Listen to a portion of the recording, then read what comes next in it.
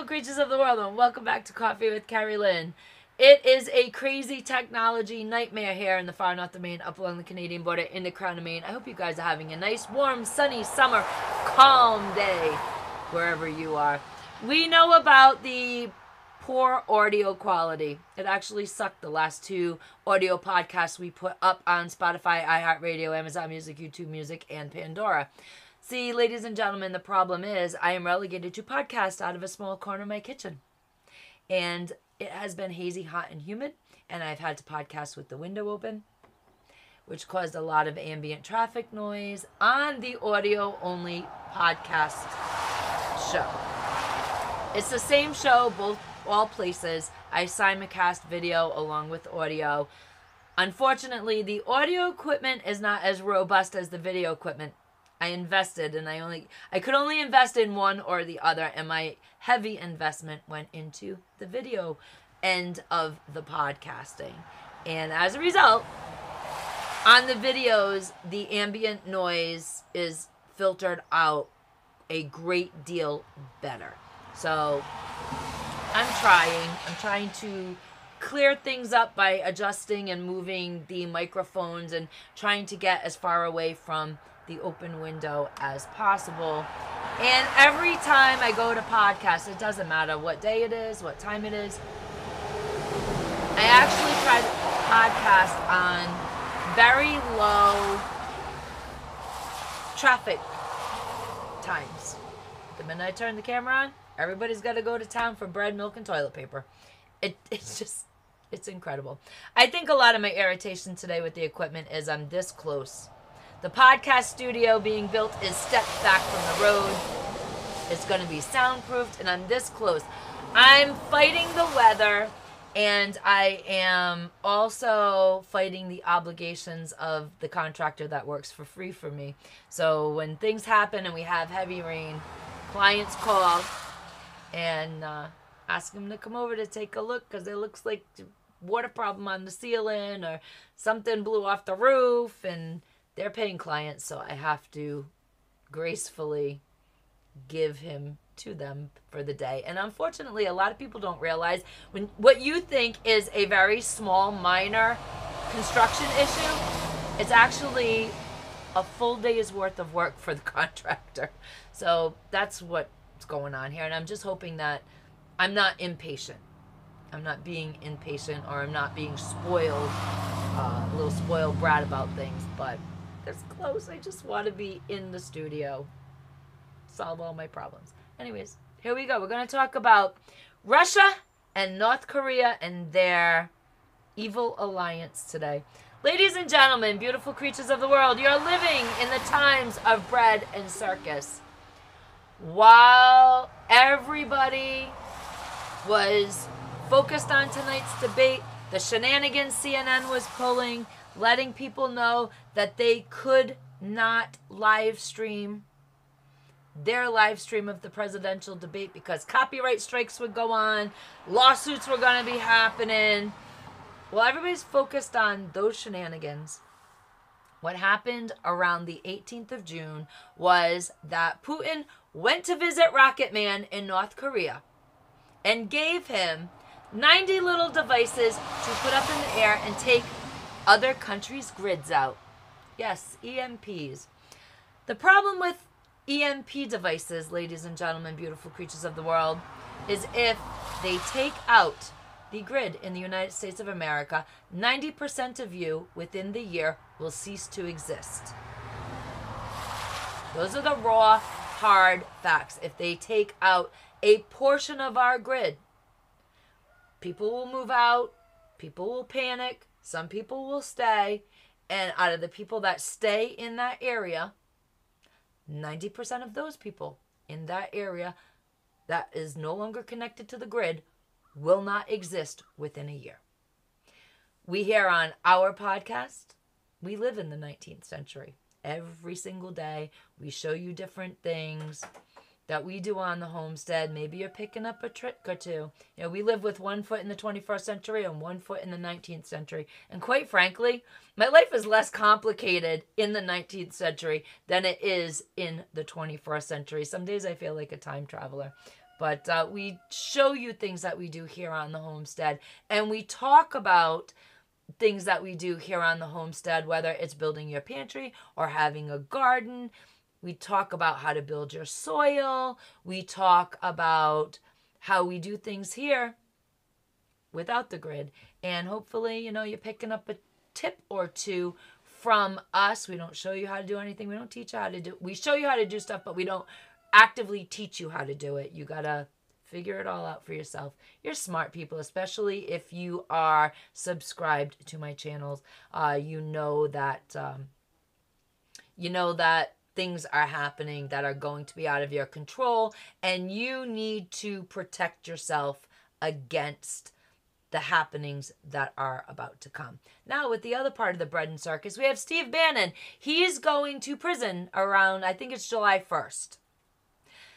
Congress has decided that Merrick Garland is also in contempt of Congress, and he needs to go to jail. And we have Trump being sentenced on July 11th for his sentencing. So that's more uproar. And while we're all talking about those things, because they're all breaking at the same time, while Putin is over in North Korea talking with Rocket Man, I said to my husband, there's more to that North Korean story than we know. And went to have it a week later. A week later, North Korea, Sunday or Monday, right when the big CNN shenanigans broke, where nobody's going to be able to live stream their live stream with your own commentary because we're going to copyright strike you, comes out, little Rocket Man comes out to the world and says, yeah, and by the way, within 30 days, I'm going to send 400 soldiers to the Russian-Ukrainian border. And that was the rest of the deal. He got 90 little devices that can take out our grid, and he gave them cannon fodder.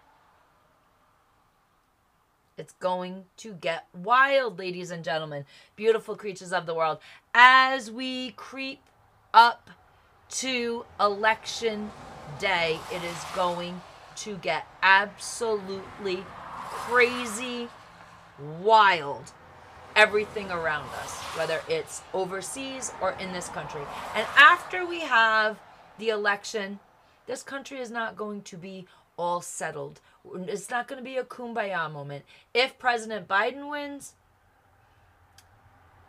nobody that did not vote for him is going to believe that it was a fair election.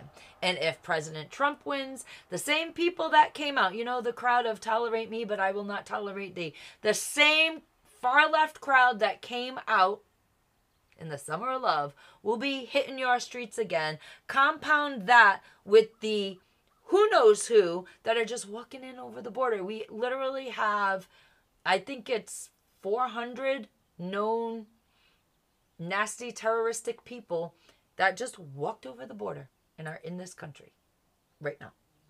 And they can't find them. It is enough to make your head spin. So we need to make sure that we are bracing ourselves, personally, bracing ourselves against the upheaval that is to come. We live in interesting times, ladies and gentlemen, beautiful creatures of the world. But you really do need to get your skill set on at this point. I am not a person that instills fear. I do not scream breaking news when it's not really happening. I do not scream end of the world. The world's a dumpster fire. Oh my gosh, because we don't live in fear and panic. What I do is I watch everything that's going on around me, and I understand what skills I lack. And those are the skills that I am going to practice at this point. Now, if you haven't begun anything, the first skill you need to do is learn how to grocery shop and put stuff in a pantry. You need to build a pantry because you need to be able to go to your larder, and you need to be able to take things out of that larder and feed your family. It's coming, ladies and gentlemen, beautiful creatures of the world. They are not changing selective service laws for nothing. They're changing them for a reason. Those laws have been in effect for 50 years just fine. Those very laws got us through Desert Shield, Desert Storm. There was no big rush to change the selective service laws then. There was a big rush to change the selective service laws, or attempt to do it, in 2020.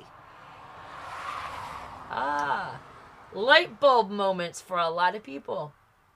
Now they've officially changed how selective service is going to operate. They are going to automatically register your sons, and there is a list of Democratic and Independent senators that want the same equal rights for your daughters. And I am going to complain about this till the cows come home, because I'm a mama. I don't think any kids should be drafted, but I'm a mama. My kids are on the back end of a draft. They're in their mid-30s to early 30s.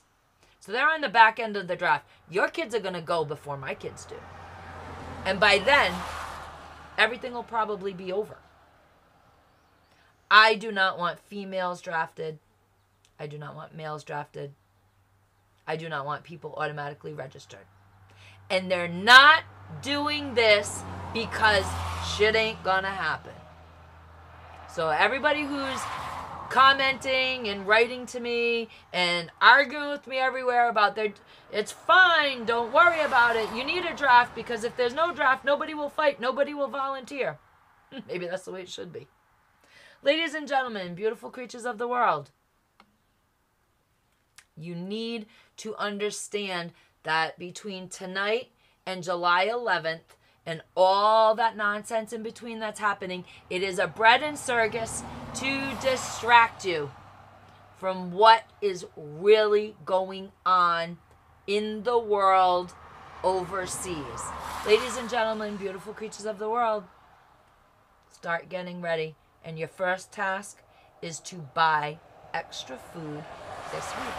Put it away. There's no harm in that. Absolutely no harm in that. Maybe you have been debating as to whether you're going to plant that garden. Now is the time to test your skills.